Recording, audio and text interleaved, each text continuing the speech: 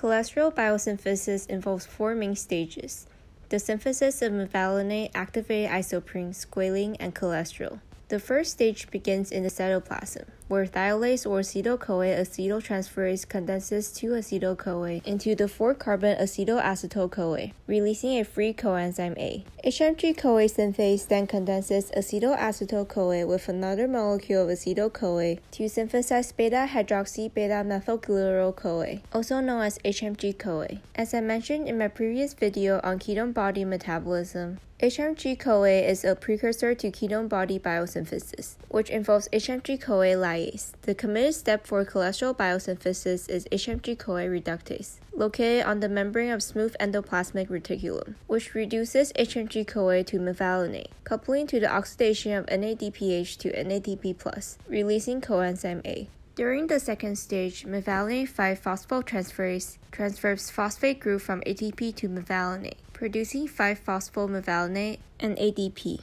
Phosphomevalonate kinase then transfers another group of phosphate from ATP to 5-phosphomevalonate, producing 5-pyrophosphomevalonate and ADP. Next, pyrophosphomevalonate decarboxylase first transfers another phosphate group from ATP onto the hydroxyl group of the third carbon. Then both the phosphate and nearby carboxyl group leaves, forming carbon dioxide and delta-3 isopentyl pyrophosphate, abbreviated as IPP, which is known as activated isoprene, which contains 5 carbons and also serves as a precursor to other isoprenoids. IPP can also isomerize to another activated isoprene, known as dimethylallyl pyrophosphate, abbreviated as DPP. During the third stage, prenyltransferase catalyzes a head-to-tail condensation of the two activated isoprenes, forming the 10-carbon intermediate geranyl pyrophosphate.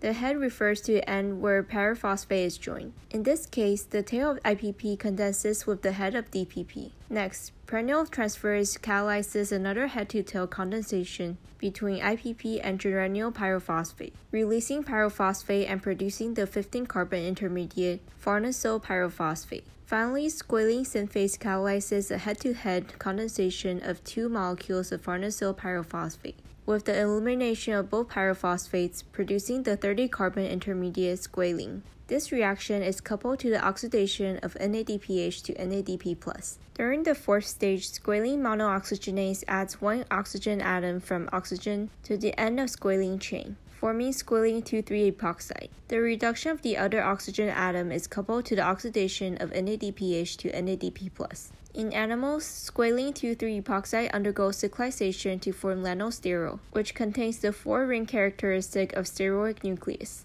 Lanosterol is finally converted to cholesterol in a series of about 20 reactions. In plants, squalene 2,3-epoxide gives rise to stigmasterol, whereas in fungi it gives rise to ergosterol. Small quantities of cholesterol are converted to oxysteroids, such as 25-hydroxycholesterol, which functions as a feedback inhibitor of cholesterol biosynthesis that stimulates proteolysis of HMG-CoA reductase, which is the committed step of the pathway. Cholesterol biosynthesis is also inhibited by AMP-dependent kinase, abbreviated as AMPK, which senses high AMP concentration, indicating low ATP concentration and low energy level, and therefore decreases anabolic pathway. In addition, glucagon, triggered by low glucose level, stimulates phosphorylation and inactivation of HMG-CoA reductase, whereas insulin, triggered by high glucose level, stimulates dephosphorylation and activation of HMG-CoA reductase. Finally, cholesterol biosynthesis is regulated by a small family of proteins known as steroid-regulatory element-binding proteins, abbreviated as SREBP, which are stimulated by low levels of cholesterol and oxysterol, and serves as a transcriptional activator of HMG-CoA reductase.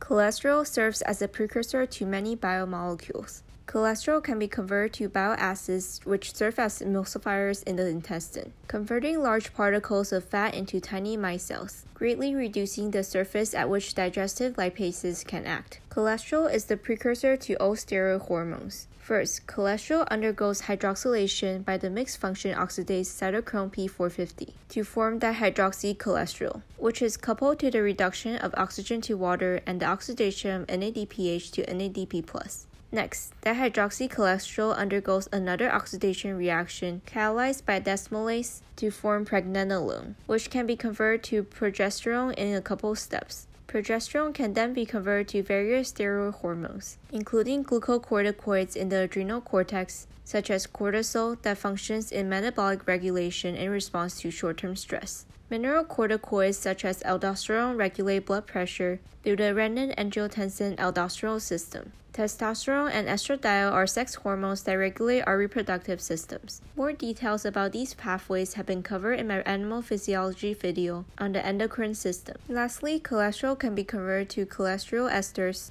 through the action of acyl-CoA cholesterol acyltransferase, abbreviated as ACAT, which transfer a fatty acid from coenzyme A to the hydroxyl group of cholesterol. Cholesterol esters function in lipid storage and transport, which will be covered in a future video.